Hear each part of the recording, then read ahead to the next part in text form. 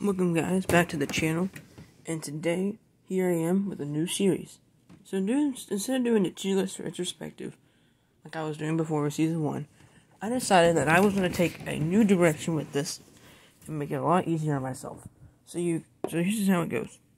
So every single day I'll be uploading at least one video. This video will not be a standard 5 to 15, 10 to like 20 minute length video though. It'll be a small 3 to 5 minute video of me discussing the episode, and then discussing one episode. This one episode will be that one day upload. Then I'll continue on, maybe sometimes making 2 a day, depending on what I have to say about the episode.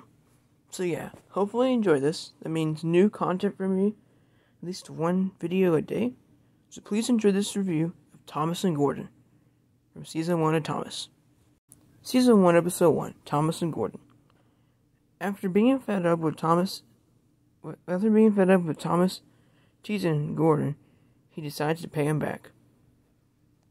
My highlight of this episode is the turntable scene.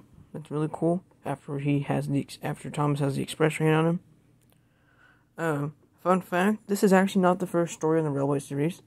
The first story is Edward's Day Out, but the first 2 stories are actually Edward's Day Out, Edward, Gordon, Henry, which you'll see that become important for our next review.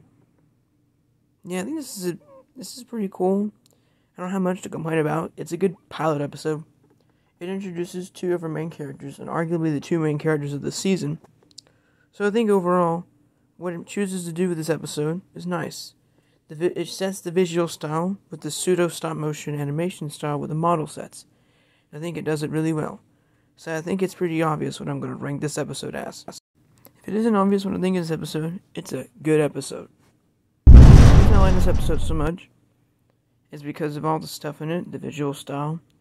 The story's pretty decent. It's funny in some places. The characters are written really well.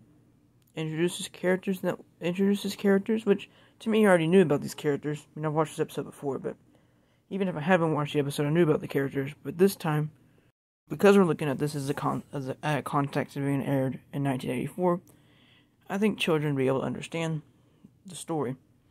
It doesn't play down to the audience or anything, and overall, this is an amazing way to start the show. Thank you for watching, and enjoy the rest of it.